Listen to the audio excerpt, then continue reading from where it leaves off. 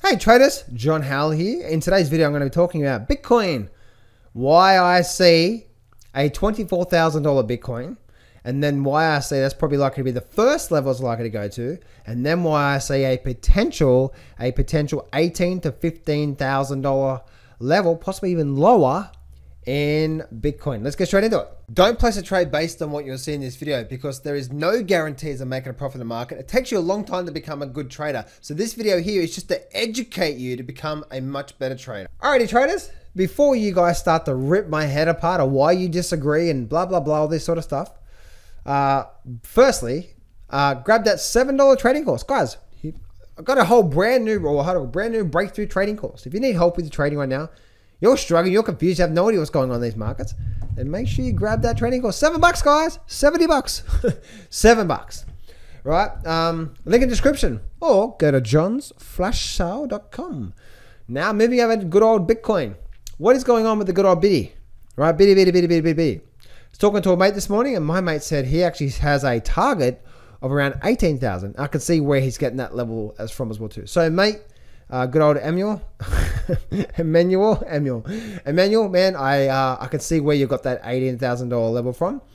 But also, guys, for everyone else that's watching, let me give you a bit of an update on what I see happening here on the good old Bitcoin. So firstly, we can see that we're actually broken out of this bit of a triangle pattern through here and we're broken down. If I go and have a look at, say, the 4-hour chart, so 4 hours, we have a sideways, we still have this pennant or this triangle pattern broken down, and we still have this head and shoulder formation in play. The head and shoulder formation, the projected target is around that 24 level. So that's just using technical analysis of where it's likely to get to, around that $24,000 level. That's where the market's probably likely to go to. But also when I'm looking at that level, sort of X marks the spot, because if I open up my chart on a big picture here, you can see we have support. We have this sort of longer term level of this longer term trend line coming all through here. And we had all this bouncing of support, all support through there. So you can see there's all this level of support. So this long-term trend line comes all the way up, and guess where it comes into? Comes into where? Comes into, let's actually just do this up here. Comes right into around about that 24,000. So not only this level here, which is the projected target for the head and shoulders, but it's also a long-term level support. So we're probably likely to get down to there. Now, here's the really interesting thing. Firstly, that's where I see it getting to, because also that's when we started to see some really nice moves to the upside. So if I go down to my daily chart, we can see that we started to get vertical action around that sort of 24,000 level. So that's where on a minimum target to get down to. But also, if I open up my charts a bit more and do my good old Dubelaki thing, my good old Dubelaki on Bitcoin, you'll be able to see that this level through here, which is probably just a bit above 18,000, maybe a bit lower than that, but probably just a bit above it, which is around that actually 19,000, 20,000. There's a bit of support down through there. And if these levels don't hold and we continue to flush down, which I don't know, it may not. This is where I have. Look at this here. This is where, if it did get down to here, guys, it'd be a significant buy for me. We have this long-term, look at this here. This absolute, I'm just trying to, looking at the weekly chart now, guys, by the way, looking at the weekly charts. And as you can see, we had this level down through here. And look at all, once, twice, 3, 4, 5, 6 weeks of bouncing off this level. And then the market rallies up through here. So if we do start to see a strong correction in the markets and we get a bit of a flush crash down to around this long-term level, that's probably likely to be a massive long-term strong buy.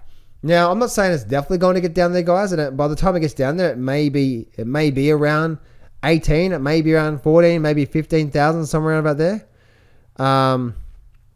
But again, I'm not saying it's definitely going to get down there, but that's where the long-term level of support is likely to be based on that. So once again, you can see this long-term level support. If we do start to drop down, we have this, again, this whole sort of area through here, 24 to 20 is a significant level of support.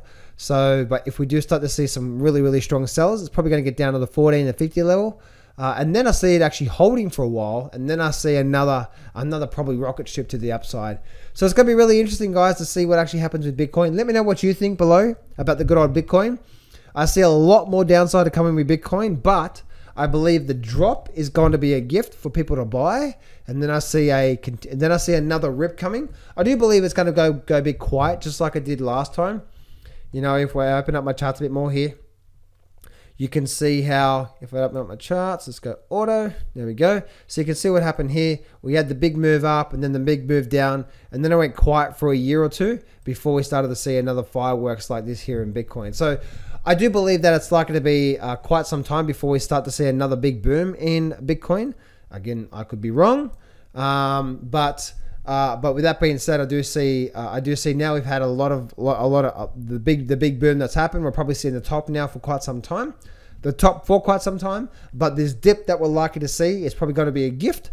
And then I do see probably over the next couple of years, we're probably likely to see another rip. And I say a couple of years, guys, because it may take 12 months for us to start to see another, you know, breaking above 42, maybe even get to 50. Or it may take a couple of years for that thing to, you know, just to relax and all that sort of stuff, and then suddenly go off again. So let me know what you think in the chat box below, guys, and make sure you subscribe, bell button, and grab that $7 trading course, guys. And I'll speak to you guys real soon.